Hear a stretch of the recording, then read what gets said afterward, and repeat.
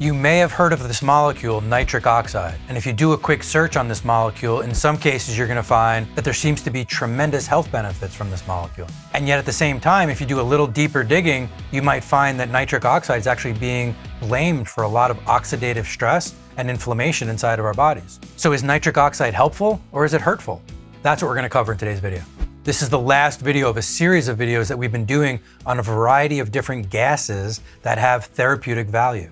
Gases as a compound is generally an overlooked and a very misunderstood category with regard to therapeutic compounds that we could be using to improve our health. We covered oxygen, we covered nitrogen, we've covered hydrogen and carbon dioxide, and today we're going to cover nitric oxide. What are the benefits? How do we get it? What are some of the risks and consequences that we need to be aware of when attempting to stimulate nitric oxide inside of our bodies? So as far as gases go, nitric oxide's a little different than the other ones that we've been talking about in a few different ways. One, in that it's not a naturally occurring gas that we're just going to extract from the atmosphere like oxygen and nitrogen are. Two, from an administrative standpoint, we can't breathe nitric oxide in like we can oxygen or nitrogen or even hydrogen and carbon dioxide. This is a gas that we find inside of our body naturally. We do have a certain amount of it already in our body naturally, but it's not like we can just take in nitric oxide directly. The way that we get nitric oxide is through stimulating certain pathways that either may increase or decrease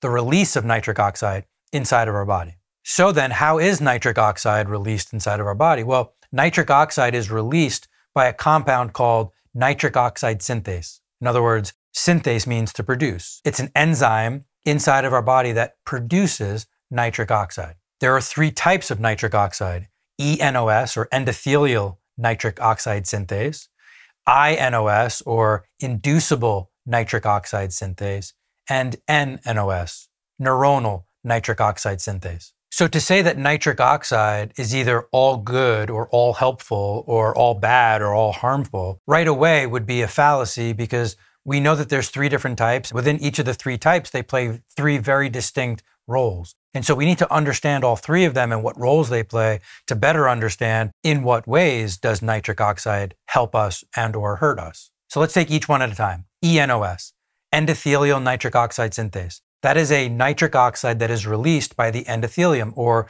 the lining of our blood vessels. The main role of eNOS is to cause vasodilation. We talked about vasodilation when we spoke about carbon dioxide, which is also a vasodilator, and the importance of vasodilation from the standpoint of improved blood flow, and with that, improved nutrient delivery and oxygen delivery to our cells. We can also talk about vasodilation from the standpoint of reduced blood pressure. As the walls of our arteries start to dilate, it reduces the pressure of the flow of blood through those arteries, and so that increased diameter could help lower blood pressure. nNOS, neuronal nitric oxide synthase. Well, this is an enzyme that we find in muscular tissue as well as in the nervous system. And nNOS plays a role also in vasodilation, but also plays a role in calcium signaling, in muscular contraction and the strength of muscular contraction, as well as has neuroprotective mechanisms protecting neurons from other sources of oxidative stress and inflammation.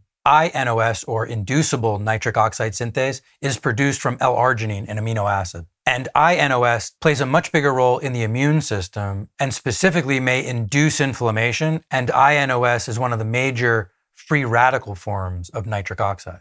And while all three of these variations are going to have helpful and potentially harmful effects, iNOS is typically the one that we're trying to keep more under control and lower, as a high iNOS may stimulate too much free radical production and ultimately cellular damage. On the contrary, eNOS and nNOS are the types of nitric oxide in many cases that we're trying to stimulate, because we want the vasodilation, we want the improved circulation, we want the increased muscular contraction and calcium signaling, as well as the neuroprotective effects of these other two variations of nitric oxide. And again, like so many other conversations we've had in this channel, it's not that we want zero iNOS, because it does play some valuable roles. It also doesn't mean we want all the eNOS and nNOS we can get.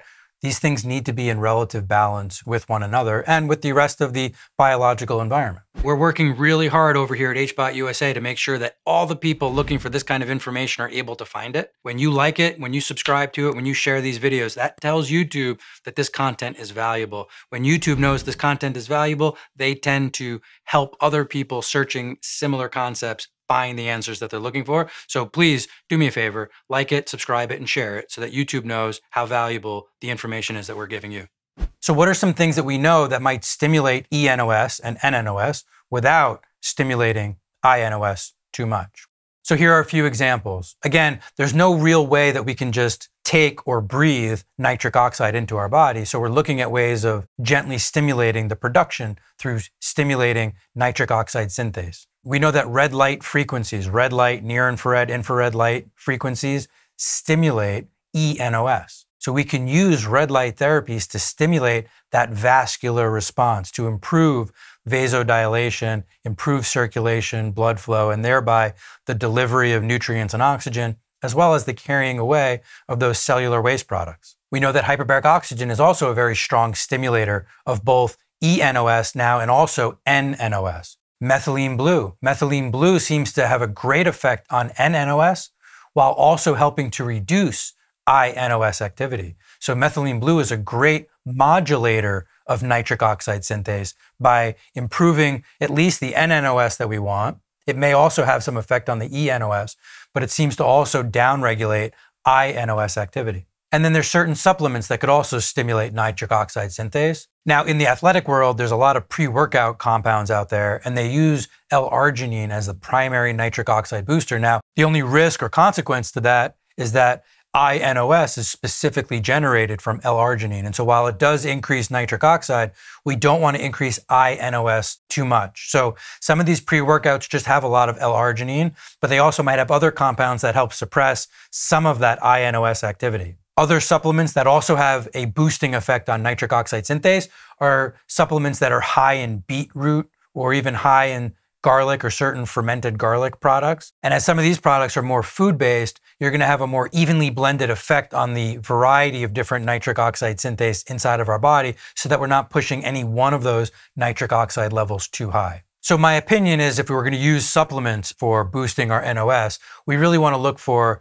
more gentle and food-based products that are going to have a more balanced effect on the nitric oxide pathways. So there's so much more to nitric oxide than just this. However, I really wanted to just introduce nitric oxide as a compound, as a molecule. Number one, to show you what it does. Number two, to start to introduce some concepts of how we can stimulate and balance that system. But number three, also to dispel some of these myths. Nitric oxide is not the cause of all disease, nor is it the cure for everything that goes wrong with our health. Nitric oxide is a signaling molecule that's necessary inside of our body, and keeping it in balance, stimulating certain sides of nitric oxide while trying to inhibit other sides of nitric oxide and keeping them in relative balance with one another is going to be the key to keeping a healthy relationship with nitric oxide and using it to improve our health rather than harm our health. Again, this is the last of a series of videos on different gases and how they affect our biology and physiology. So please go ahead and take a look at some of the previous videos on oxygen, nitrogen, hydrogen, and carbon dioxide so that you too can understand the role that some of these gases play in our body, how we can gain access to them, how we can benefit from them, and how we can certainly mitigate any of the risks and consequences of using them. Thanks again for your attention, and we'll see you on the next video.